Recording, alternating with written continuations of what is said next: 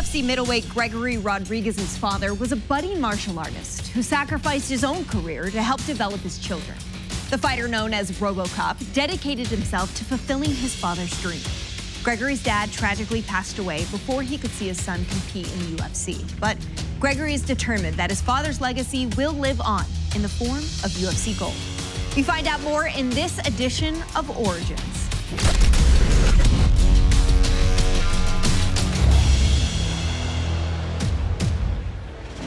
Gregory Rodrigues, a rising middleweight. Man is a jiu-jitsu master. It was his father that got him into martial arts. He's a black belt in Brazilian jiu-jitsu, nasty Muay Thai. Oh! He certainly is known as a finisher. Oh! He is excitement personified. Oh! Gregory RoboCop Rodrigues!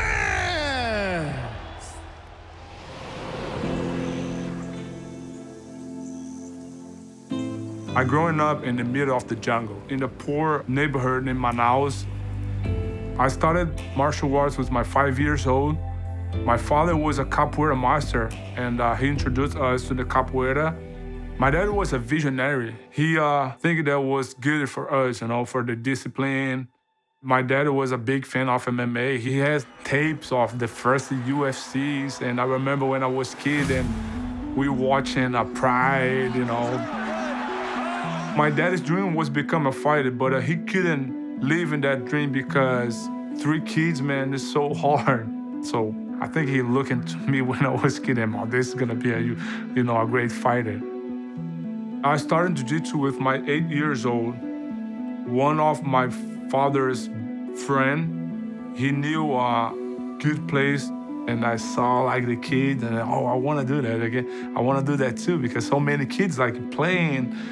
And then that's how we started. My career in jiu-jitsu was great. I was in the high level.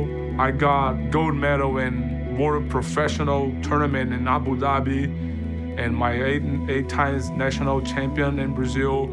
One of the reasons I decided to move to MMA was the financially. Jiu-jitsu is kind of expensive because I was in Manaus and all the big tournaments was outside there. And I was 20 years old, almost turned 21, and I said, man, I need to make money. So my dad watching my 2 first fights on TV. And then on my 3rd fight, I bought a ticket to him to come to Rio de Janeiro to watch him live. My brother and my father, they were supposed to arrive in Rio de Janeiro on Tuesday morning. I think it was almost 5 a.m. My wife, she called into my home. She told me my dad passed away. My dad had cirrhosis of the liver. Yeah, it was hard to see my dad so sick because always I saw my dad strong, going to work, playing capoeira, and then he passed away 2 weeks before that fight. I lost my fight. I lost by decision. That did me a lot because that's make me be a man. His dream not pass away because that's still in my mind, that's still alive here.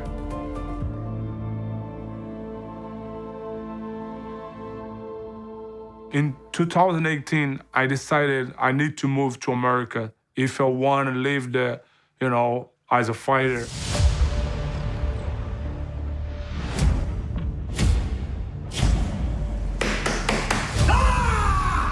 My manager calling me and they said, hey, Gregory, you get a chance in the Contender Series. And I said, no, man, no way. Being the Contender Series for me at the time was almost the same being the UFC. Fighter who began training at 5 years old in capoeira with his father, started Brazilian Jiu-Jitsu at 8 years old. Here is Gregory Rodrigues. When I signed the contracts, the Contender Series, in my mind is, man, I'm in the UFC already. Everything's done. Get my win, but I'm in the UFC already. Ready? Fights on.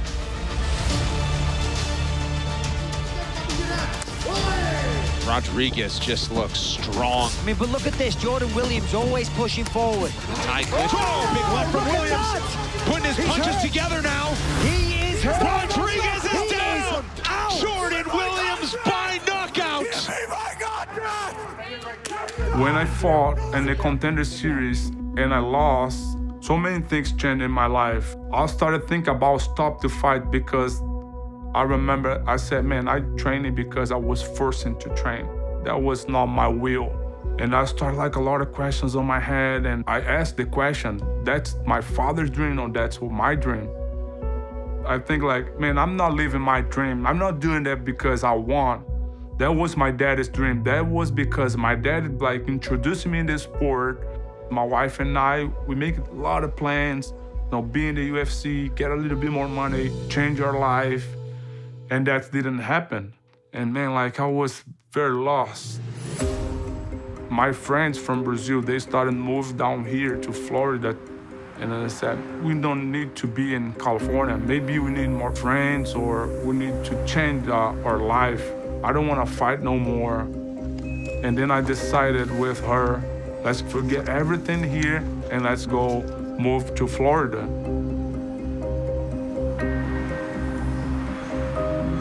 And always I ask myself, man, what am I gonna do?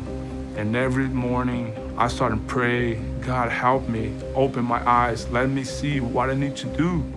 I remember one day I was in front of the mirror and looking to myself and started crying. And I remember like when I started training, my dad was there. I remember when I lost my dad in 2015. And then I said, man, that was my dad's dream. And he gave his own life to show me something good.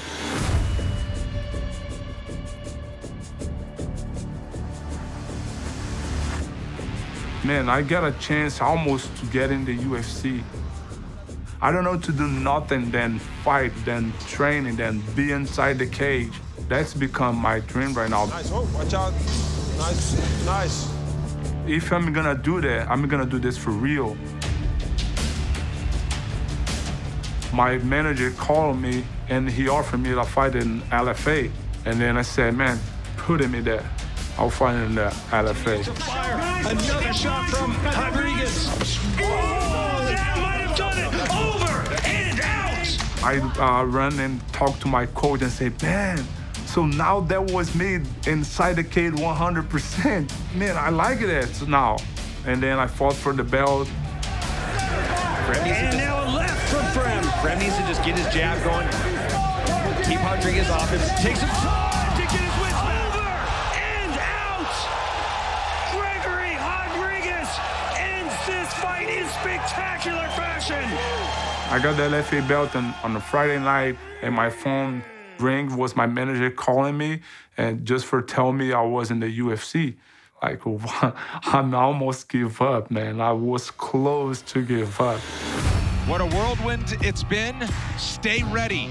That's the message. Gregory Rodrigues was ready after winning his last fight to become the LFA middleweight champion. We've seen several LFA middleweight champions come to the big show and have success. Whoa, look at that. I mean, that's how you take someone down, with authority. Dushko is in a lot of trouble. Gregory RoboCop Rodrigues! My fight against Jun Park was a fight of the night. Old school dogfight between these two. Oh, that left hook landed. Oh, he's bobbled him. Man, I'm the RoboCop. They need to take my head out to stop me, because if I'm still my feet, I will fight into the end to get my victory. Uh-oh. Oh, he's in trouble. RoboCop is marching him down. Oh! And that's it. Gregory Rodrigues. My dad was the biggest fan of myself. And if he see me right now, Oh, my goodness. to see his face and always smiling and seeing his eyes shine, seeing me what I am right now. Oh, my goodness. How is Marquez still up? Oh, he's knocked out on Marquez his is feet. out on his feet right He now. really This dude is hurt bad. He's out on his feet. Oh, my God. Rodrigues puts the finishing touches on it. And wow! The fight against Chidi was a war, the real war, because I knew like how good Chidi is. Backs him up with the well-timed knee. Rodrigues is busted open. How is he still standing? I didn't expect like beginning of the fight, he opened the gas on my on my forehead. I started bleeding a lot, and that's going to my eyes, and I was kind of blind in the fight. Oh, look at that cut. Oh my goodness. Oh. In the UFC, man, everyone is gonna be tough, you know. I just need to do my best every single day, improve myself, and be the best I can be. Dude, Gregory Rodrigues is one of my new favorite fighters, for sure. Oh! And now Rodrigues got ground and pound. RoboCop with another incredible comeback. Gregory RoboCop Rodrigues. I'm so happy, man. Like, I was expecting fight like that, man. We are inside the UFC. That's a World Cup. The best fighters is here, and I'm one of them. So yeah, man. I'm just happy, grateful for everything happened now in my life.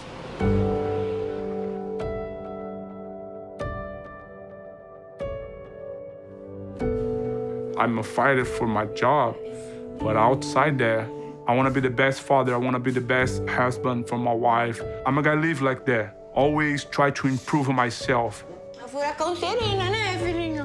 I'm so grateful for my dad. I was so grateful what he did because he gave me a gift to change my life. And so now I just want to tell him like how much I love him, and I say thank you. You know, I appreciate you for everything you give to me, for the man I am today, for the daddy you was to me. If I'm like just 1% like you was to me for my daughter, man, I will be a great father. Ai, coisa ruim. Tô aqui.